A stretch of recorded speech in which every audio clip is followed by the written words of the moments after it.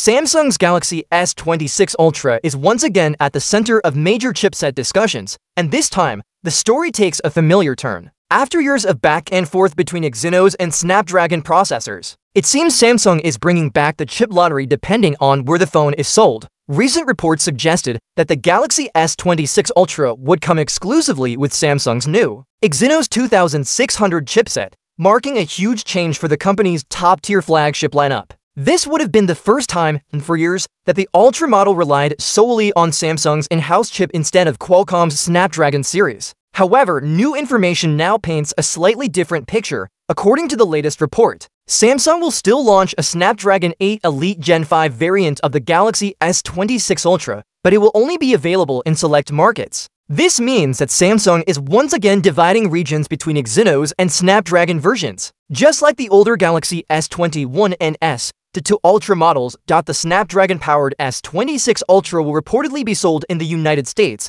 Japan, and China. Meanwhile, markets like South Korea, Europe, and most other regions around the world will get the Exynos 2600 version. This setup clearly mirrors Samsung's older strategy, where the same phone offered different experiences depending on where it was purchased. This move confirms Qualcomm's earlier comments suggesting that Samsung would continue using its Snapdragon 8 Elite Gen 5 processor, but only for certain regions. For others, Samsung seems confident enough in its new Exynos 2600 to take on the performance challenge head-on. The Exynos 2600 itself is shaping up to be an impressive chip. Early reports claim it delivers huge performance gains, up to 15% faster CPU speeds and as much as 75% better GPU performance compared to the previous generation. In AI processing, the numbers are even more surprising, with claims that the Exynos 2600 has 6 times the AI power of Apple's latest chipset in comparison with Qualcomm's Snapdragon 8 Elite Gen 5. Samsung's own tests reportedly show up to 30% better AI performance and nearly 29% higher GPU power. These are bold claims, and if accurate,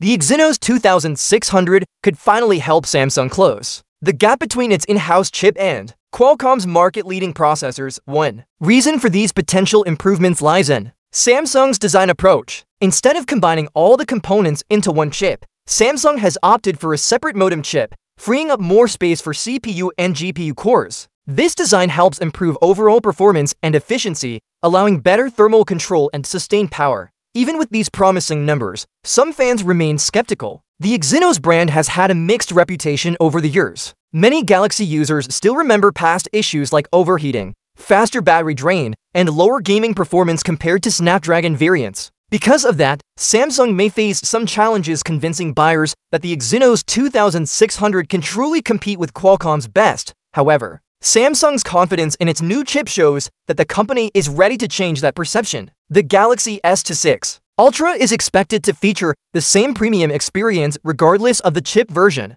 From its high-end camera system, advanced display to its AI-driven features and battery efficiency improving.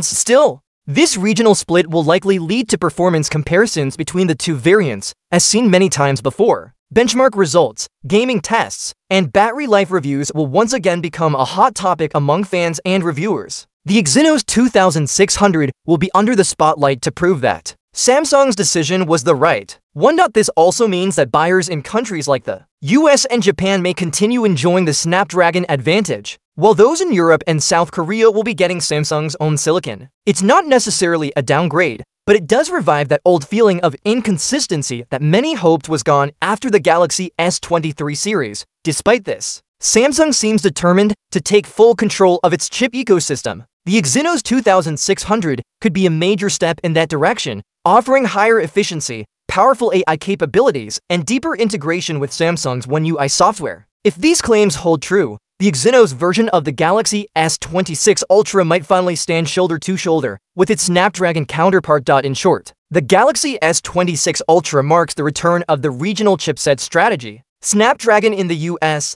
Japan, and China, Exynos everywhere else. Whether that excites fans or disappoints them depends entirely on how strong the Exynos 2600 turns out to be. Either way, one thing is clear: Samsung is betting big on its in-house technology once again. And the Galaxy S26 Ultra could be the ultimate test of how far the Exynos line has come.